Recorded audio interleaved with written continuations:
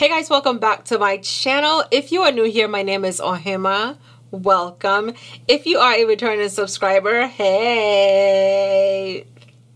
So for today's video, I am finally going to be trying out and swatching and using and also wear testing the new to me but not so new to the world Beauty Blender Bounce Foundation and Concealers. Okay, so I'm gonna swatch it for you guys, I'm gonna use it, and then I'm gonna do a wear test so we can see what this foundation will be all about. Okay, because I do know that after the first launch they went ahead and fixed some shades that they had in there and extended the shade a little bit more so that it can cover literally everybody, because the first time not a lot of people were able to use it because the shades were not so okay. So if you want to see what the Bounce Foundation and Concealers are all about, then keep on watching.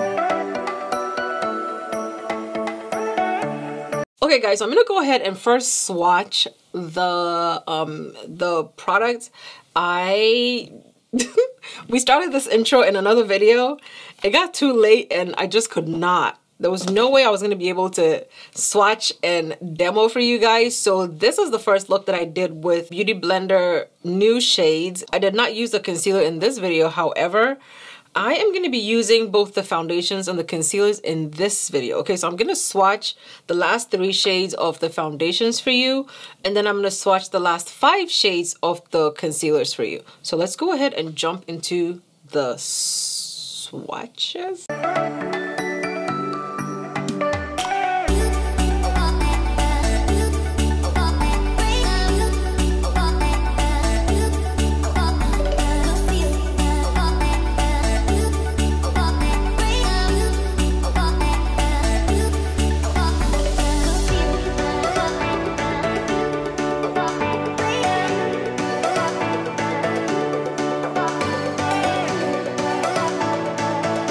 These are the concealers swatched, okay? So from the deepest shade to the lightest shade that I have, this is 4.75, 4.70, 4.60, 5.5, and this is 5.0, okay? You can see the consistency in the, like the graduation of the shades in the deepest shades, which, you know, I feel like it's graduated very nicely. All 3 shades have different undertones, so these two are 2 different undertones. They almost look the same though, but you know, because they're not like in my range on the skin tone, I think that's why they look like that. And these are more like down my alley, if you know what I mean. So I'm gonna use 4.6 as my concealer shade.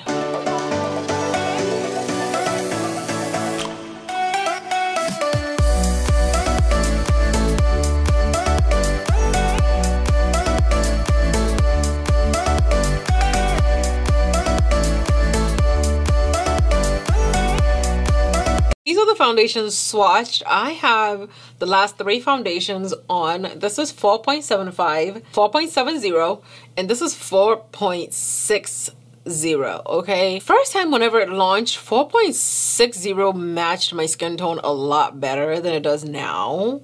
But for today, I feel like 4.70 is a closer match to my skin tone. 4.75 is a little too cool for me. The shades look very nice. They look like, I really like how they look and feel on. My only issue with this packaging is when you press the thing, it goes into this little groove over here, and once it gets in there, it cakes up. Because it's a matte foundation, it cakes up, and then it just, I feel like it's gonna get messy. Like in order for you to finish the whole bottle, by the time you get to the end, it's gonna get messy. So what I'm thinking is I'm gonna have to clean this bottle every few days, and I'm afraid if I do that, there's gonna be water. The design is cool, but with the way it sprays out, that little hole like really bugs me. So the Beauty Blender says that it's a buildable full coverage foundation and it's a natural matte, wears for up to 24 hours, full coverage, natural finish, and it's a liquid foundation. Now the Beauty Blender Bounce Airbrush Whip Concealer, okay, is a full coverage concealer that uses hyaluronic acid and peptides to create a smooth, undetectable finish. It's a full coverage concealer, and it's also a natural finish foundation. Okay, I'm gonna go ahead and prime my skin using the YSL Touche Eclat Blur Primer. This is the silver one. You guys, like, this primer has shook me to my core. I love how it feels. It feels like kind of slippery, but it's not oily, and it's just, it absorbs into your skin. It is a very, very, very, very nice primer. Ever since I started using it, I have not put it down. Like, you know, I really, really like this primer. So if you haven't yet checked it out, I will have a link down below so you can check it out. But bruh, this primer is the truth. I love it.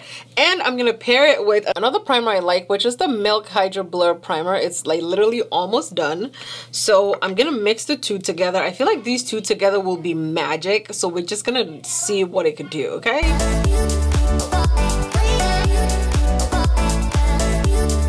Going in with the foundation, and we're using the shade 4.70, and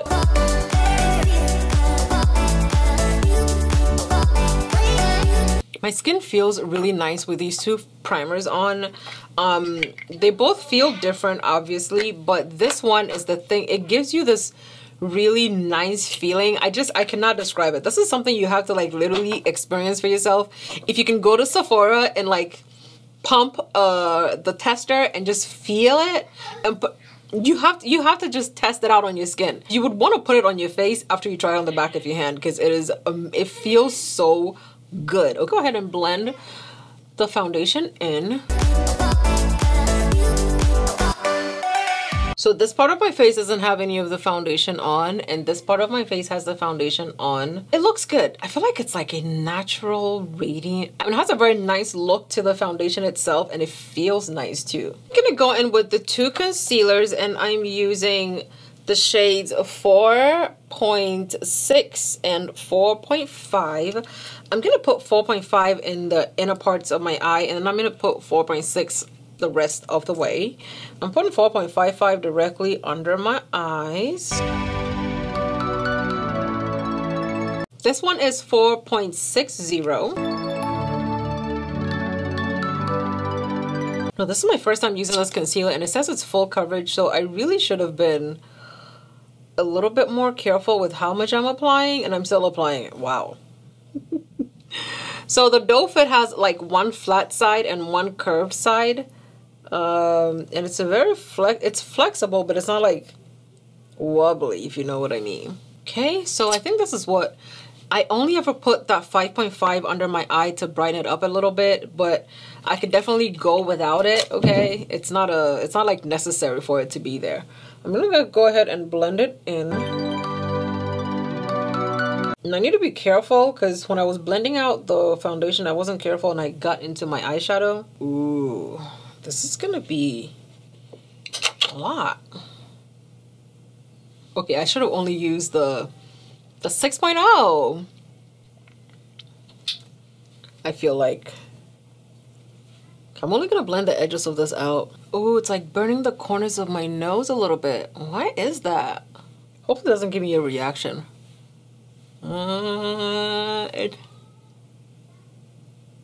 Ooh, a little bit stingy on the parts that I'm like trying to scratch or trying to avoid scratching. It's a little bit stingy over there. That's about it. Okay, so this is what the concealer looks like. It is a full coverage. I'm gonna use the butt of this to blend out the edges of the concealer that I put down. So this is the blend that I got from the two shades that I just used. It's not a bad blend. I definitely got a little scared because I thought I put too much of 5.5 and I thought 5.5 was gonna take over, but you know, it didn't take over, so that is good. I'm gonna set my face and okay, so this is my finished look using the Beauty Blender Bounce Foundation and Concealer. I'm going to be applying gloss on top of this really, really soon. But this is the finished look using the Beauty Blender Bounce Foundation and Concealer. I am going to go and I will come back I'll come back in 3 hours and we can see what this looks like. I actually finished this look at, I want to say 11:30. It is now 2 o'clock. I was just, you know, trying to finish the eyes and everything else, but that part is done. But the skin routine was actually finished around 11:30, 12. It is now 2 o'clock, but what I'm going to do is actually start timing it from now. So I'm going to start timing it from 2:06, and then I'll come back in 3 hours. We can see what my face looks like. If I need any blotting, I will go ahead and blot it, and then I'll come back in another few hours so we can see exactly what my skin looks like. I'm interested in seeing if the foundation is gonna slip off my face, because I do have oily skin, but I don't expect it to control my oil like ridiculously well. So, and then I'll give you my final thoughts on the foundation. Bye. Hey guys, so this is me. The time is now, babe, what time is it? 5:28. So I was supposed to come back to you guys at 5 o'clock, but the time is now 5:28 and my lashes are gone. 3.5 hours since I told you guys I was gonna come back. I said I was gonna come back at 3 hours, but you know, I had to edit and upload for you guys, so here we are. My skin, it doesn't look oily. It's now looking like it's glowing, so I have a feeling that by the 4th hour, it's gonna get, you know, like noticeably oily to where I have to blot my face. But right now, this is what my face is looking like. It looks good. It looks like it's glowing. I've had like a few itchy spots on my face, so I had to like scratch it. So if you see any missing makeup, that's what that is. We're not super oily, and my foundation, the foundation is not turning or oxidizing into a red base on me yet. So I'm just gonna leave it. I will see if I can come back at the 4th hour. If not, then it's gonna be whatever time I can get back so you guys can see it. I don't know if I should blot my face right now though. I'm gonna use the sponge that we use to set our face, and I'm going to blot my T-zone and around my nose, and that's actually gonna, you're gonna see the significant oiliness. And you guys saw how much powder I put around my nose. It's the oils are gonna come through. Like, it's just, there's no stopping it, you know? Okay, so this is it. I'm gonna go, and I guess I'll come back for our next check-in. Face is looking good still. My sisters, I am tired. This makeup is not bad looking, but I'm tired, okay? So I think I forgot I was doing something, and I scratched my face, so you can see the little mark over here. But this is what my face is looking like. It is now 8:30, so the last time I was here was at 5:30. So 3 more hours, and this is what my face looks like. Makeup did not break up, especially on my nose. Under my eyes, it's not like creased, but I do have lines under my eyes, so you know, you're gonna see those lines. But my makeup is not creased under my eyes. My skin looks good.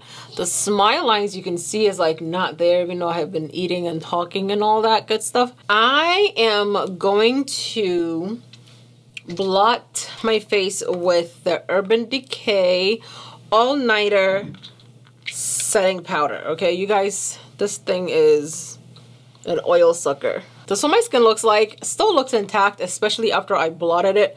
Like I said, I don't expect one single product to just stop my oils completely from coming through. I expect the product to delay how soon the oils come. So that's it for me for my review for the Beauty Blender Bounce Foundation and Concealers. I will definitely be using these products again. Maybe not the 5.5, but definitely the 6.0 concealer, okay? It doesn't look bad, the 5.5, but I was a little bit scared the first time I put it on. It was like, I'm scared, okay? But it looks good. So thank you guys so much for watching. Let me know down below in the comments if you have purchased the Beauty Blender Bounce Foundations, or if you will purchase the Beauty Blender Bounce Foundation. You know, I'm testing it out today. I don't think the shade range is bad, and the shade extensions actually added 2 more shades to the end of the range, which is amazing. If you haven't yet checked it out, I will leave links down below in the description so you can check them out. Thank you guys so much for watching. It's a really nice foundation. As you can see, my skin still looks really fresh, as if I just did it and all I had to do was blot twice. Okay, thank you guys so much for watching. I love you, and I'll see you guys in my next video. Bye. Bye-bye.